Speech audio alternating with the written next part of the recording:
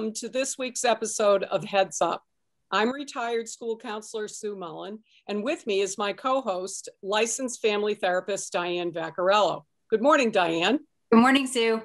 Hey, listen, I don't want to say anything, but there are two other people in the room with us. I noticed. Okay, so this is a big moment for those of us on Heads Up because we have our first official guest appearances taking place this morning.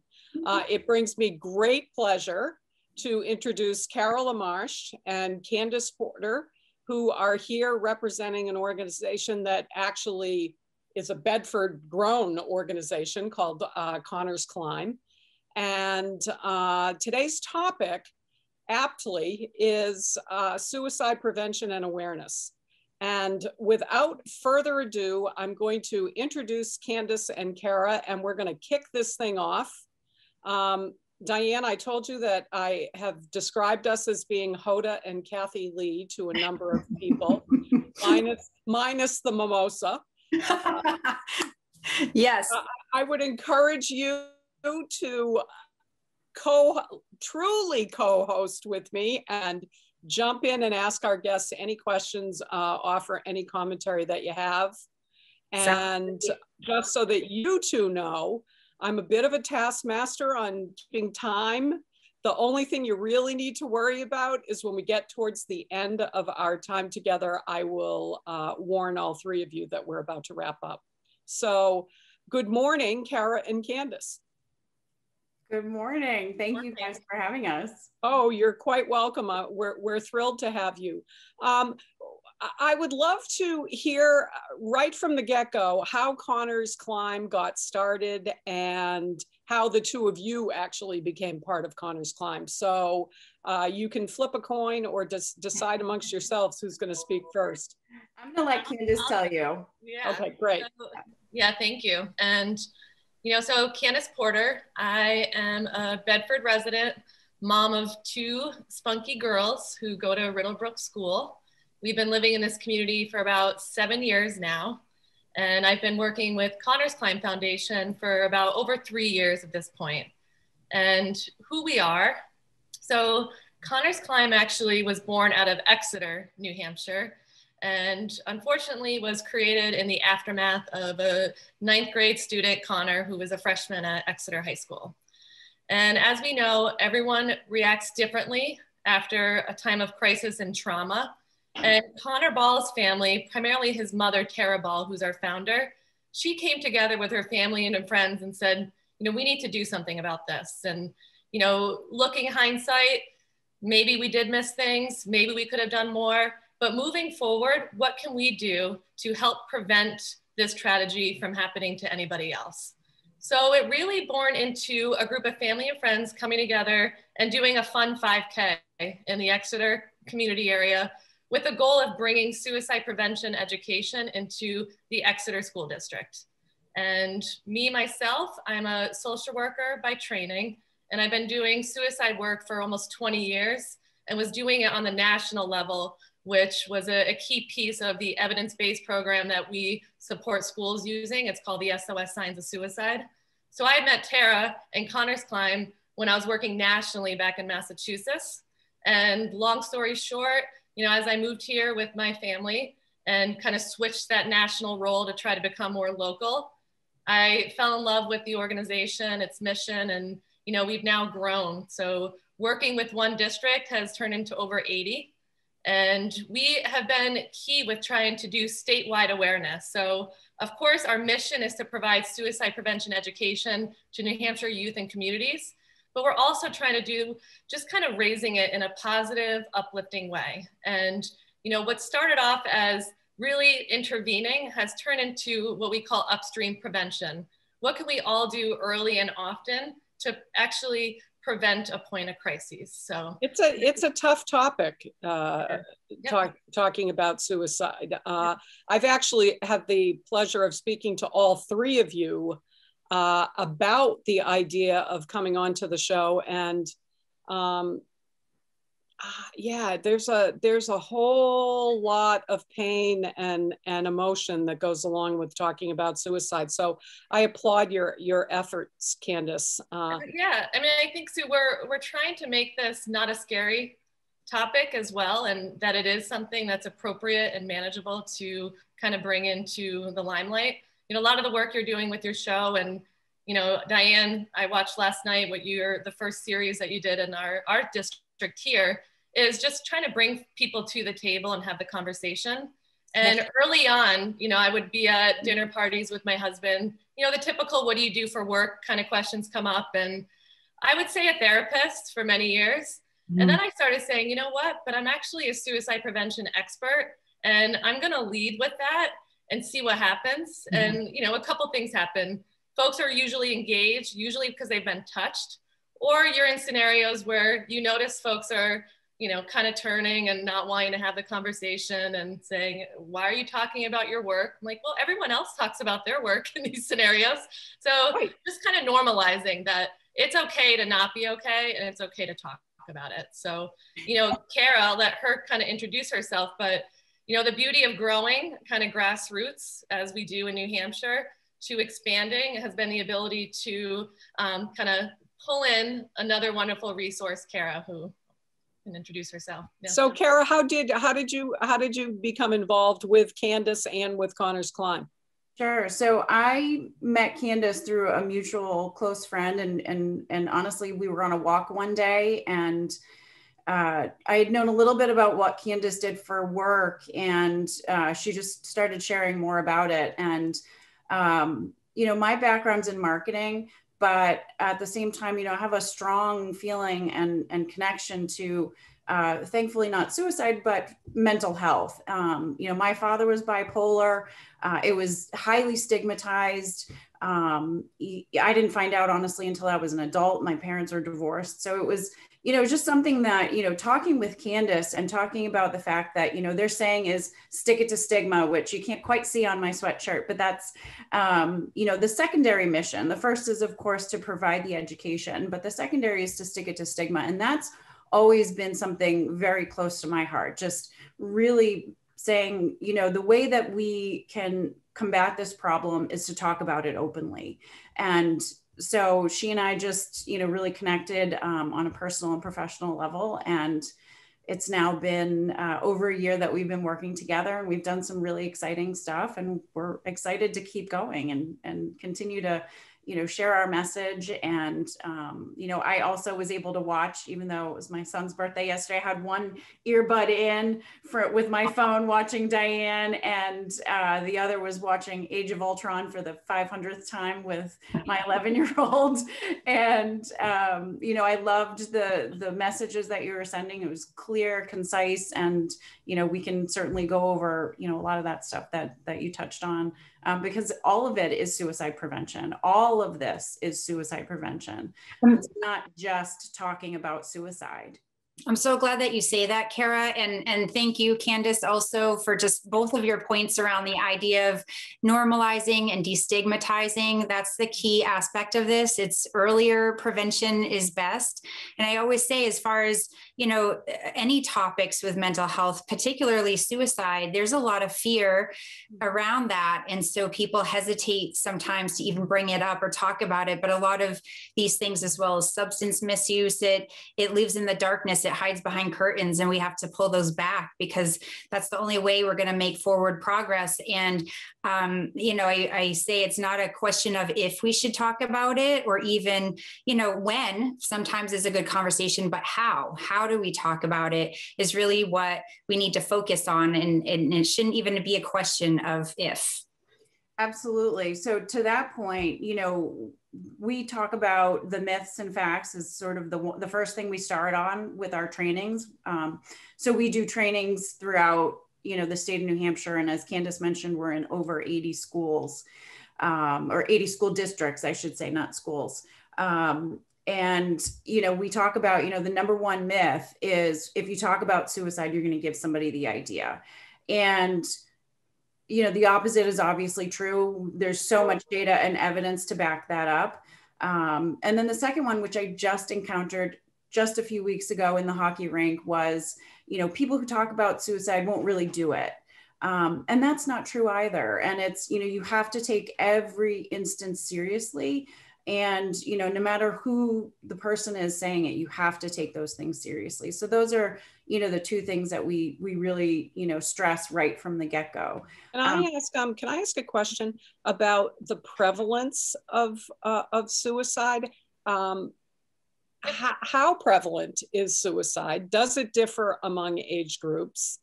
Well, and what do we have any kind of sense of what percentage of people who set out to commit suicide actually end up ending their lives? Okay, absolutely. Go. So here in New Hampshire and nationally, suicide is the second leading cause of death for our youth. And this goes up to the age of 34. Okay, and so when we do these trainings, it's having these conversations of above suicide, it's unintentional injuries, which, you know, that can include an overdose, a car accident, you know, accidental. But for the second leading cause of death, it is a public health problem. It's a huge public health problem. And as we look to older adults, it is still on the rise. And, you know, those are trends that we're really paying attention to, especially middle-aged white men. You know, there's an alarming growth that's happened over the past 5 years, that group that was traditionally, you know, kind of closer to the 7th and 8th leading cause of death, it's starting to rise. And, you know, that we know that most people who die by suicide have at least one mental health issue or diagnoses, often undiagnosed. And the number one is depression. So, you know, we do know that, but we also know that most depressed people are not suicidal. So a part of this is, you know, putting the information out there, but not having folks kind of be panicked and fearful. And we do know that, you know, if you have made a previous attempt, you are more likely to actually complete and have a second attempt. But we also know that many lives can be saved if they're appropriately intervened with. So, you know, a percentage, it really varies. You know, you look at males, females, it goes to the means that they're using.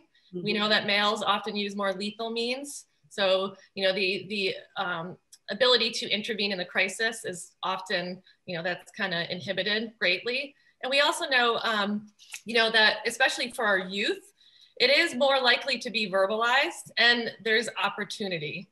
So the data gets a little fuzzy when you look at 10 years old and below as far as actual suicides, but there is dialogue and there are opportunities to actually intervene. And we know that treatment works. You know, if you slip and fall, you break your arm, you go to the hospital, they fix it. The same is true with any kind of mental health crises, especially suicide. If you're willing to verbalize it to a trusted adult, we know that treatment is available and it works. So, you know, part of what we're training both our adults and our youth is a message we call acting. So what do you do? How do you act? We're really encouraging the idea of acknowledge, care, and tell. So first, you have to acknowledge for yourself or in a loved one that you're seeing signs and symptoms or you're hearing things and it's serious. And Candice, you just said that is this an accurate statement? And please, at any point in time when we're talking, if I say something that is inaccurate, correct me. Okay. So is it an accurate statement to say that most people that are thinking about ending their life either talk about it or give some sort of an outward sign? Yes, the majority of people do give some kind of signal or you know, warning sign of their intention, the majority of people. And, you know, we're actually looking at youth themselves. We do know if it is kind of brought to the forefront that they are able to successfully get help and get treatment. And, you know, there's an interesting movement going on right now that is actually looking at what we call the survivor voice. And these are individuals with lived experience where they've made an attempt and unsuccessfully, but are now sharing their story and talking about what they wished happened prior to their attempt. And it's really doing amazing work with informing our practice as clinicians, as well as kind of parents and educators. So, you know, there's a gentleman, Kevin Hines. So he has a story about, he jumped off the Golden Gate Bridge and lived to tell his story. So he really has done some interesting work of, what can we do? And how do we actually give someone, literally the lifesaver and have them actually to grab onto the raft. So pretty important then that if the majority of people are actually giving some sort of indicator that they're that seriously thinking about it, pretty important that we be open to hearing it. Correct. Yep. And then the care that we feel comfortable, how do we show that we care and articulate to this person that, we need to get you some help. And then the tell piece is, we're having our youth say, you have to tell a trusted adult. And then the adults understanding that you are a trusted adult. And if you don't feel comfortable responding, you need to help that individual find someone that is comfortable. And, Diane, I've heard things that came up in your first presentation that you did for our school district. Towards the end, it always comes up of the issue with a lack of providers, a lack of, availability of beds and facilities. And, that is a challenge in our state that we're working on. But that being said, the availability of a resource isn't going to change whether or not I'm in a suicide crisis. So we do know that if we can intervene early and often, that we hopefully will mitigate that need to go to that final end result. So, we always try to keep that wheel going and not have it be a, why are we going to address it if we can't do anything about it? Well, that doesn't make sense. And I also say highlighting the need also helps justify the need for more resources as well. So I couldn't agree more. And that's why I've sort of talked about it as going bigger. And, it may not be accessing mental health at that moment, but going bigger can be bringing it to the pediatrician, bringing it to the school guidance department, bringing it to other trusted adults, and obviously mental health providers at various levels. But we do need to go bigger and be more systemic in the way we think about it, approach it, and respond. Because the idea is that the isolation variables, there's certain factors with depression, as you mentioned, is one of the most common elements, but some of the factors that are inherent with that are a form of isolation. It's a sense of helplessness and hopelessness, basically stuck. And so a big part of this is movement in opening up the space to a larger system. And there is hopefulness in that. And that's why it's important not to, we do have limitations in our state. We're doing everything, to continue to address those. And they're very systemic. But meanwhile, we need to really think about it along those lines of opening up, going bigger, bringing it out into the forefront of the stage in the light. Absolutely. And I was listening to your show, and then I'll ask Kara this, but previous episodes we've talked about living your authentic self and really looking at how to enhance our protective factors. Yes. So, a lot of this for us as parents and trusted adults, we want to know like the red flag warning signs, but what we can do on a daily basis is identify, how are we going to encourage thriving and surviving? Mm-hmm. And when you think about it through a clinical, Diane, I'm sure you've had to do this. Part of asking these kind of hard questions to someone is you're verbalizing that maybe you want to die, you might want to take your life, there's no point anymore. But then also asking the questions, why do you want to live? What actually is good in your life, and how can we make that stronger and bigger in the same lens of what you were saying? And I wonder how many people, I certainly saw it in my professional life and to a certain degree in my personal life, how many people say, oh, I want to die. Well, I'm thinking two things. I'm thinking how many people say that because they lack the ability to actually and accurately express what they're experiencing.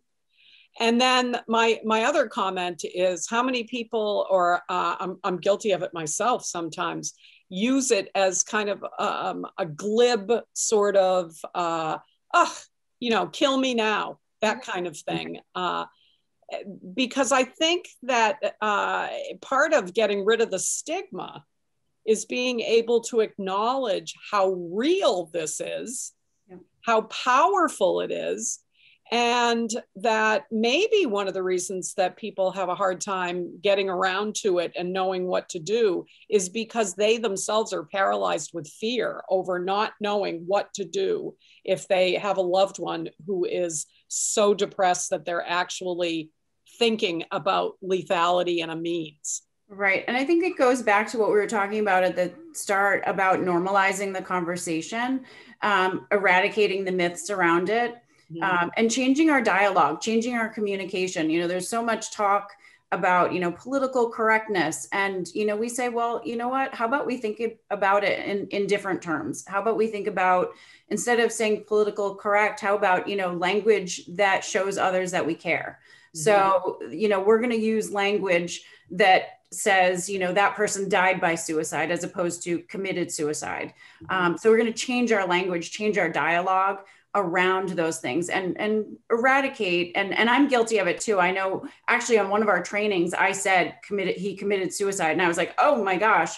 So I'm still learning, you know, I'm still growing on all of these things. Well, but for Kara's point with that, you know, it's correcting people in a caring way also. So, you know, we're all guilty of it at times, and the commitment of kindness is free.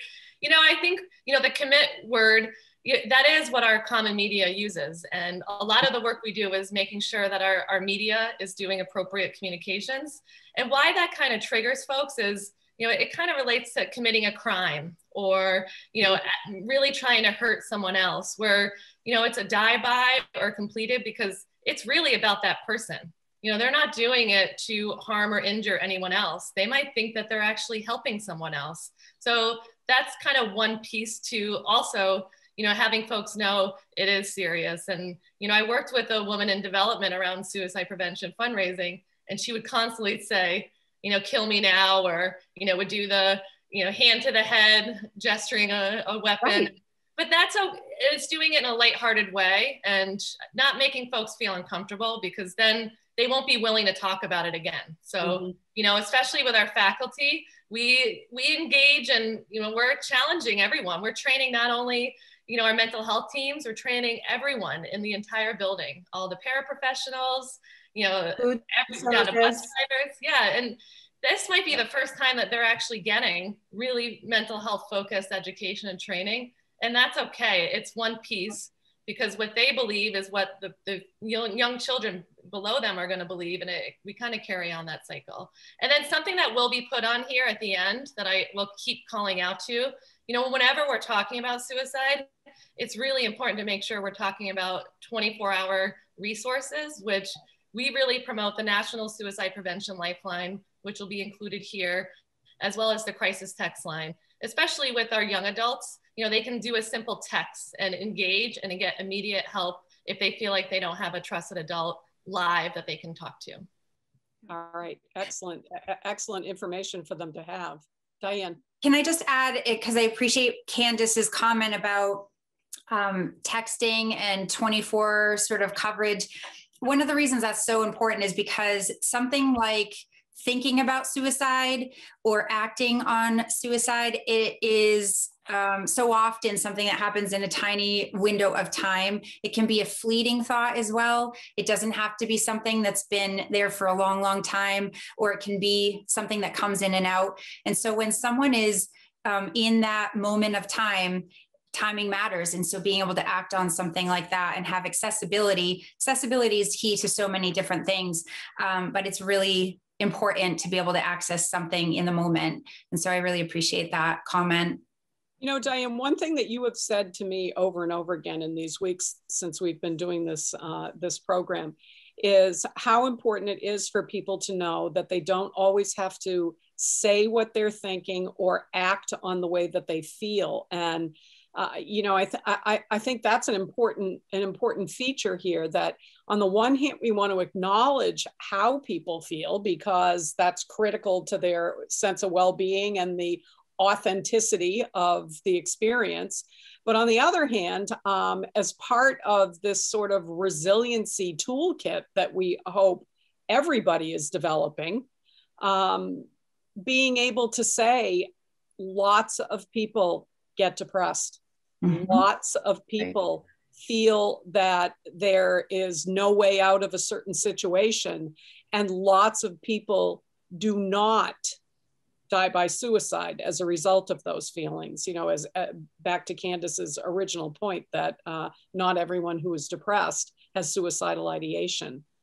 So, I mean, there's just a ton of education to do, correct, ladies? Yeah, I mean, and we're breaking it down to, you know, we have the youth piece that we're really, you know, teaching our youth on how to care for themselves and others, because, you know, they're looking out for each other. And, you know, whether or not we're telling them what they should do for themselves as an adult, if we're helping them help their best friend or someone they really trust, they're more likely to absorb and listen. And then the other piece is helping our parents feel comfortable with maybe having their child come to them and say that their friend has verbalized or texted or posted something on social media. That's real. It happens every day. And encouraging the parents to feel safe and comfortable to take the right action, which, you know, is reaching out to the school, reaching out to the parent. If the parent isn't being responsive, go the next step and reach out to the school and take it seriously each time, because that is a window of opportunity. And it's hard. I think for our parents, that's a pretty fearful situation. I have multiple friends that have been in this situation, you know, here and actually nationally, and making sure that that's okay, that kind of is normalized. And then the other piece with our, you know, the tell that Kara's really pushing with our hockey teams and other sports teams, having our coaches really understand what an important role they play, both on and off the court, the field, the ice, and, you know, that they need to feel comfortable with this information as well, because, you know, they're that standard big figure for these kids. So we're kind of spreading that message. Yeah. Okay. You have opened a door to so much information and so much conversation, and we are about a minute away from wrapping up this session. So what I'm asking is whether or not you two would be willing to come back to continue this conversation, because I have additional questions. I'm sure Diane does.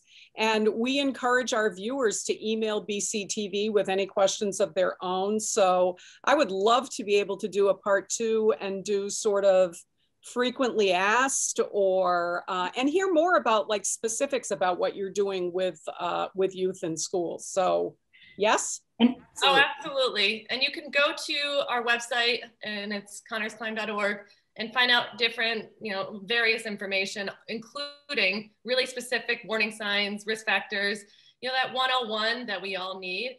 But we're going to talk about all of that, Candice, next week. All right. And we're ready for it. So send your questions in, and we would love to be prepared. All right. Kara, I noticed you had the same reaction I do every single week when you're like, what, a minute left? I want to just add in a piece of encouragement, or however we want to frame it, for everyone out there in the communities to actually encourage teens, yourself, to have that, not, it used to be like an in case of emergency number in your phone, but this text crisis line number that will be put up at the very end of this, and encourage everyone to have that in their cell phones, your teens, children, encourage your friends, and see if you can have immediate and easy access to that on your phones.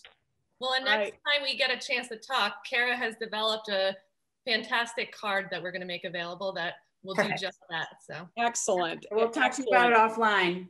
I'll tease it right here. Fabulous. Okay. Thank you so much, ladies, for joining us today. Thank you. And as I said, the minute we end this broadcast this morning, we're going to be talking about setting you up for next week.